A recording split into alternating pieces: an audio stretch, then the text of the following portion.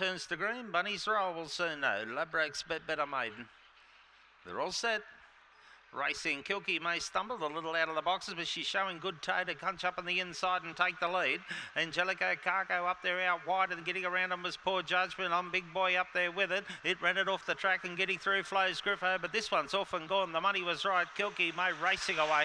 Second will go to Angelic Cargo. Oh, on the line there, bit of trouble. There was Country Lad and Flows Griffo came together. Behind there was on Big Boy. Further back in the field would have been no bouncing back. Poor Judgment.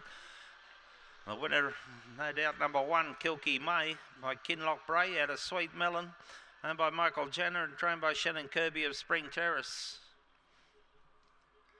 Our second will go to the 7, Angelica Cargo, by Banjo Boy out of Assassin Journey, Jan Steele, Wellington. And just waiting on that third number. They came together on the line there, those.